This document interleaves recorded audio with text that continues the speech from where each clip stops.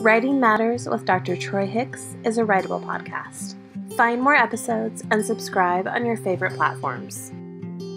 And if you want to learn how to grow great writers, check out writable.com. In this episode of Writing Matters, we speak with Christopher Bronke. Christopher serves as the English Department Chair at Downers Grove North High School outside of Chicago, where he still teaches one class a day, staying in connection with his students as well as leading his colleagues. He is also the Associate Chair for the Conference on English Leadership, an affiliate group of NCTE. Let's find out more about how he brings compassion, kindness, and vulnerability into the teaching of writing. Welcome to this episode of Writing Matters. Today we're speaking with Christopher Bronke, who is the English Department Chair, as well as still a classroom teacher at Downers Grove North High School. He has been in a number of professional roles and is most recently in the role of Associate Chair of the Conference on English Leadership connected with the National Council of Teachers of English. Welcome. Thanks so much for having me, Troy. I'm really looking forward to talking writing with you.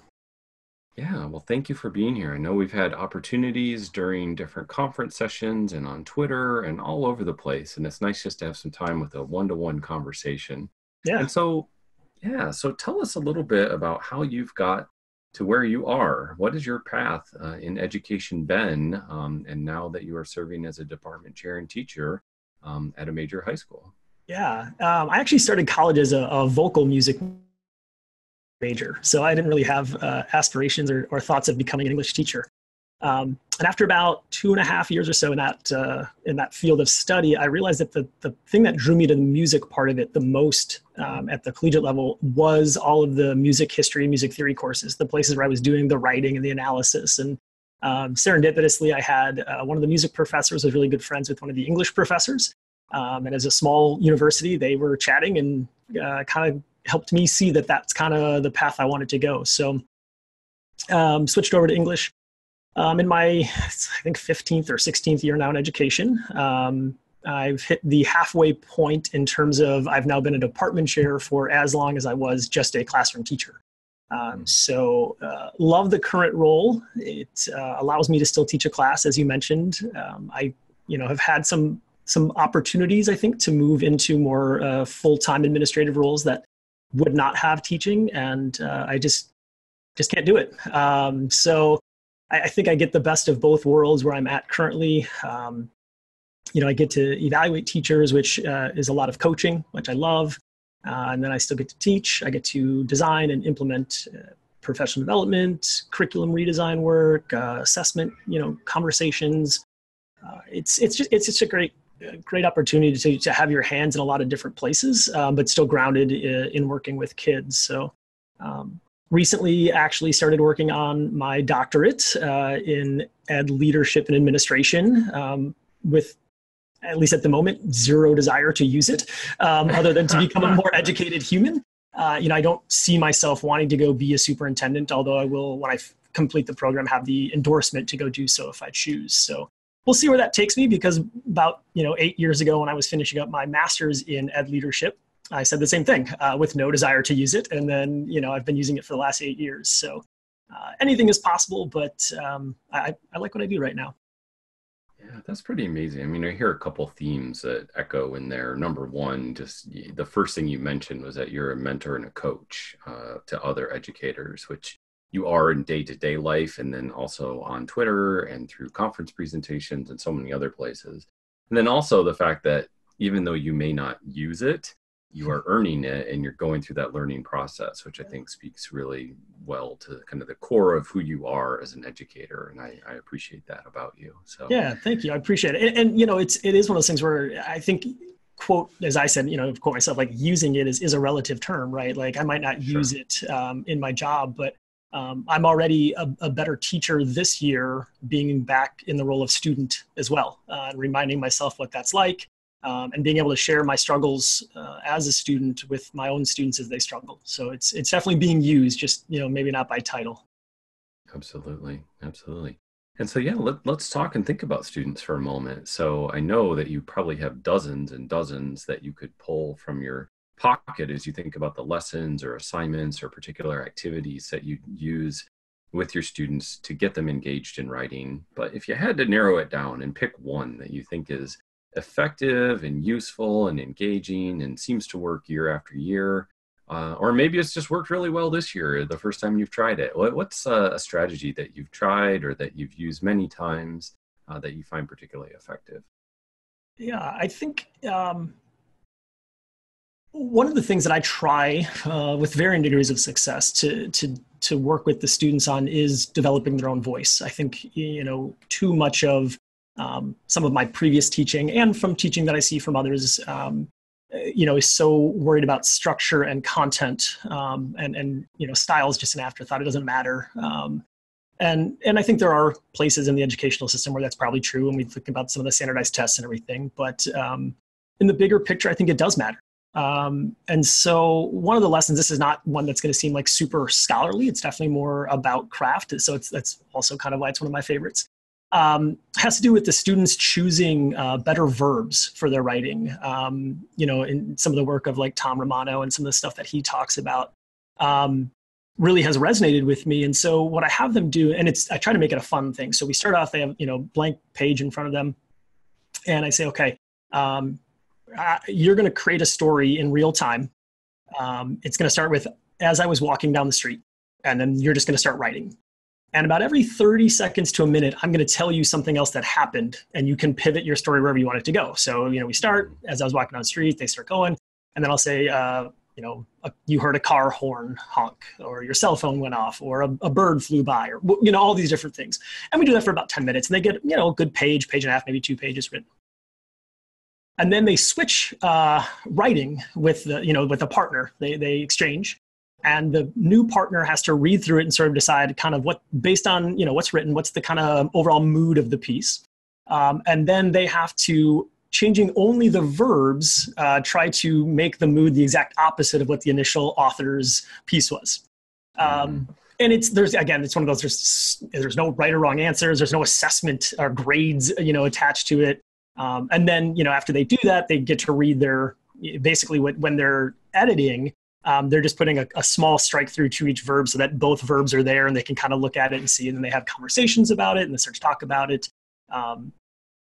It's fun. The kids like it because I think at the core, kids do like writing.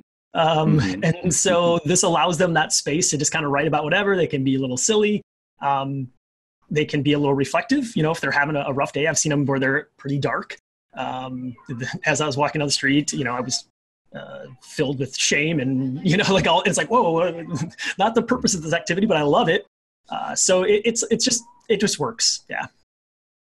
That's great. And so is that kind of a lead into a bigger creative writing piece, or is that just a separate exercise that you do to kind of get them motivated? How does that fit into the overall curriculum? Yeah, so usually I will do that, and it changes. I've had success in both places. Sometimes I do it as the kickoff to the narrative unit, or when we're working on writing a narrative, just to kind of get them, before we even start thinking about some of those, about mood, and then about, the power of verbs.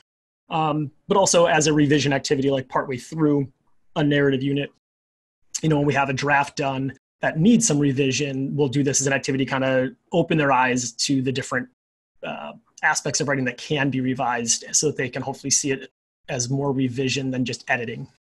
Got it. I love the idea that it's flexible, right? So I could imagine you might return to that activity a couple times over a semester. Right. Yeah. I mean, it's something you could do as once a week as just a little 5-minute, 10-minute bell ringer, just to get kids writing in an open space about whatever they want.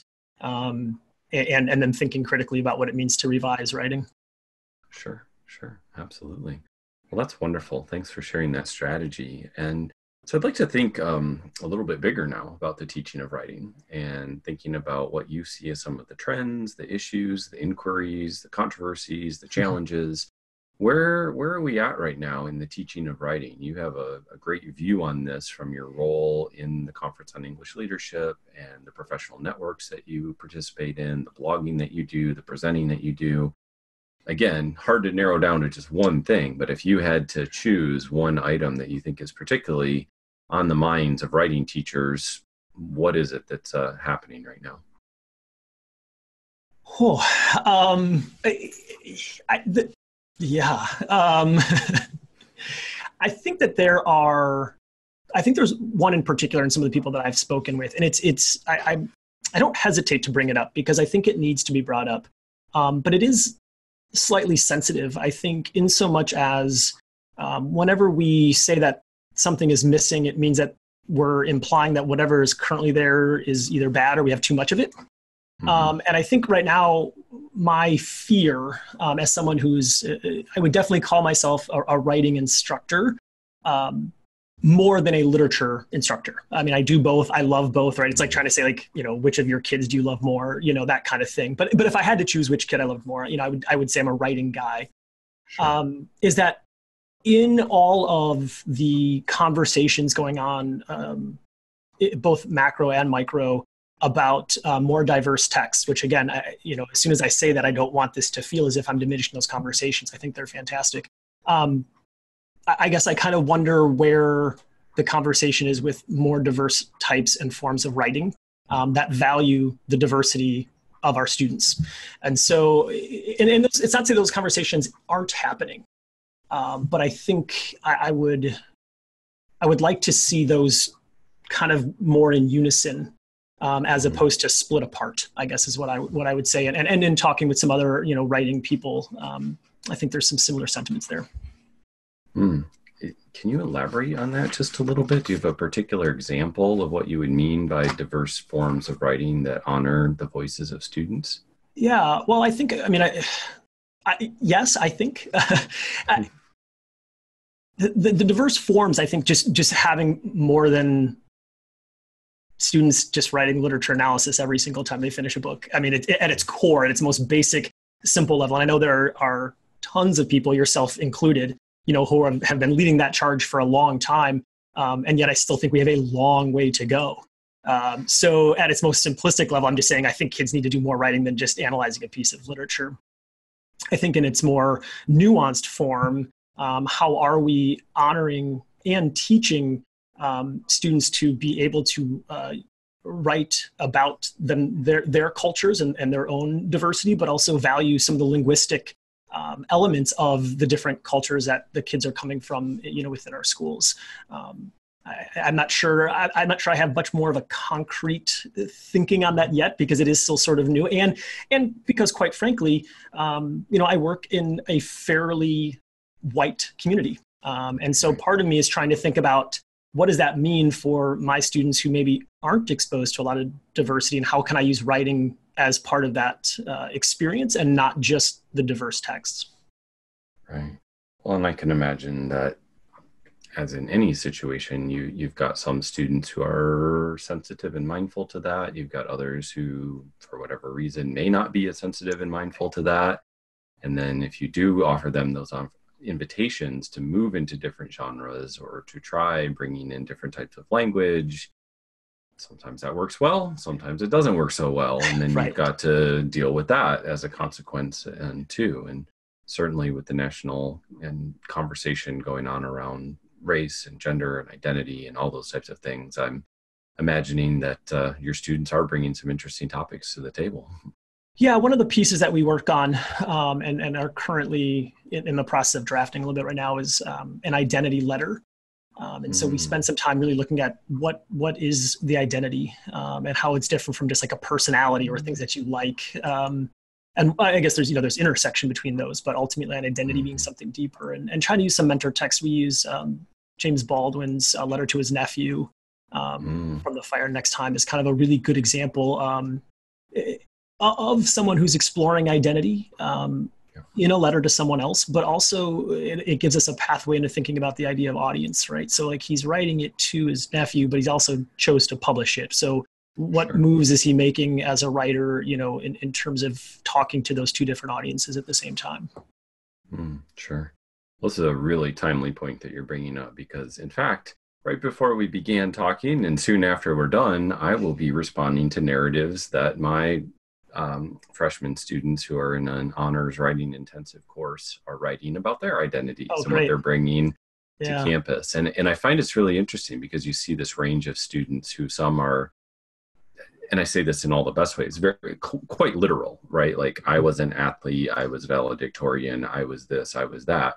And then you've got others who are struggling with issues of race, gender, privilege, mental illness. Like you've got some that are willing to like crack open the shell a little bit. And it's going to be really interesting because they're producing digital ID narratives. Oh, love it. They're going to share those as digital stories. And it'll be really interesting. So it's good to hear that you're engaged in that conversation yourself and with your colleagues at your high school and with your students. So I certainly appreciate the work you're doing around that. Thank you. So, and this is a question that I know is going to be hard because you're probably going to have at least half a dozen that you could rattle off the top of your head. But if you had to choose one professional book, one website, one app, one software program your students are using, someone on Twitter who you follow and appreciate what they're sharing, what's the one thing that's really just caught your attention right now? What's the thing that either for you professionally or as you are sharing with your students and inviting them to be readers and writers, what is that go-to resource that you're using right now? Wow. You got me stumped here on this one. Well, you can do two or three if you part of it is, I think, for the students, I think I'd like to, kind of stay there. I think there's just so much value to bringing in my own writing. So I think in some respects, I want to use that as the answer, as arrogant as it probably sounds when you give me this amazing opportunity to talk about like any mentor or app that's been out there. But I've recently started doing some writing in some different spaces than just education, and found myself back feeling like a novice. And I think there are times when I write about education where I feel like a novice, but oftentimes I don't. And so to be back in that place where I'm new to the space, I don't have any sort of I have some credibility, or I wouldn't be writing in that space, but certainly not sort of like, what I would have as an educator. It's just reminding me about the struggles of writing and being able to show those and think aloud those struggles with the students. But it also just continues to remind me how vulnerable writing is. I really think it might be one of the most vulnerable things we can do as humans, especially when we think about having to share it. I can't tell you the first piece of writing that I did for, it was in the food and beverage space. How many times I read and reread my own writing because I was so nervous to put it in that space, and then here we are with our students saying like, oh yeah, you've got to have this done by the end of the period, please turn it in. And now I'm going to judge you on it. And so I think it may not quite be what you were asking for, but I think as I look at this school year, even just through the first 25 days or so that we're in, that's been a really great experience for me, and I think and hope it has been for the students too. I certainly appreciate what you're saying, and that is compelling to, again, you said that twice now in your role in your doctoral program and as a writer in a new genre or field or arena, whatever kind of metaphor we want to use. You're putting yourself out there and you're trying things that are new and you're sharing that with students, which I think is a tremendous resource. And I certainly, yes, pat yourself on the back and do some kudos, because that's definitely worthwhile. As a follow-up to that, I wonder then, could you talk even just a little bit more about the impacts that writing has on your life? And clearly you're writing emails and memos and curriculum and things like that, but let's focus on those things you were just mentioning. Like, how do you see that act of being a writer and being a teacher writer as part of your identity? Yeah, it is something that I guess 15 years ago, even when I was coming out of, undergrad with a degree in English, I don't think I thought of myself as a writer. One of the professors that actually was part of me realizing to change majors away from music and into English was a writing professor of mine. And she said on the first day, she's like, you write, therefore you're a writer. And at its core, it's that simple. And yet at its accepting that is tough. And I didn't write for my, the only thing I wrote for my first probably 7 or 8 years of being an educator was when I was, working on either of the 2 master's degrees that I have. And then I talk about this all the time. I've written about it. It was actually at a CEL conference. The year it was in Vegas, and Tom Romano and Penny Kittle did the opening session, and it was all this, writing to uncover that which we don't even know needs uncovering, and all of these sorts of things. And I left there, literally changed forever. And I've talked about that, in numerous arenas, and that's when I started seeing myself as a writer, and that's only grown since. I think if talking about identity. I think I would struggle at times right now to say if the word educator or if the word writer is a bigger part of my identity. And ultimately probably similarly equal, I'm guessing. But, like I said, I've started doing some work in other spaces at the expense of putting out as much as I would like to about education. I haven't blogged in that arena in a while, but, it's just been a journey. And I think what I've learned through it all, and what I'm trying to work on the students with, and what's helped change some of the assignments I give the students, is that oftentimes the hardest part of writing is just finding the story to write. Once you get that, it's not easy, but you can get rolling. And I think as a writing instructor, that's really shaped the fact that I've tried to really get rid of telling kids what the story is. In other words, I guess what I'm saying is getting rid of prompts to some extent. And saying, we finished this text or we're talking about this concept, you tell me what the story is. I had that when this glassware company that I did some work for, they hired me to, do a couple of pieces. And I was like, well, what do you guys want? They're like, you're the writer, you tell us. I'm like, okay. And it was such a great experience, but just kind of continues to remind that. So I guess kind of circling back, to what you were saying in terms of the role it plays in my life, I can't fathom it not being there. It's made me a better teacher, better person. I still use it when I'm struggling. I at times kind of can deal with anxiety issues, and writing is what I turn to. It just the reflection of it is I just never thought that it would matter this much to me. But I'm blessed that it does. What a perfect segue, of course, being on Writing Matters as a podcast. So I really appreciate that. Yeah. As you have talked, and I think we've mentioned out loud a couple times, but I'm wondering as we're coming to a close, if you could mention a little bit more. Tell us about CEL, or the Conference on English Leadership, and what role that has played, of course, in that keynote from Tom Penny, changing your writing life. But you are now in the executive committee of that organization, and I know you're active in it. Tell us a little bit more about what CEL is, what you do, how it works, and how others might get involved. Yeah, I appreciate you bringing this up. So CEL is the Conference on English Leadership. It's an offshoot of NCTE, and it is designed for literacy leaders. And it's been fun just in the 8 years or so that I've been a part of it, how we've expanded that definition. I think it at one point in time was actually called like the Conference for Department Chairs or something like that. And now, we have everything from team leaders, that are full-time teachers but lead a PLC, to literacy coaches, to department chairs, assistant principals. There's every once in a while there's assistant superintendents. It's anyone who leads literacy work. And we do a lot throughout the year, and we're trying to continue to do more. We've got a new podcast series that's out. We've had our first episode is already out, and episode 2 is launching on Monday, I believe. It will be Dr. Emily Meixner and Rachel Scup talking about their co-teaching relationship, as one is a middle school teacher and one is a college professor, and they do some co-teaching and co-designing.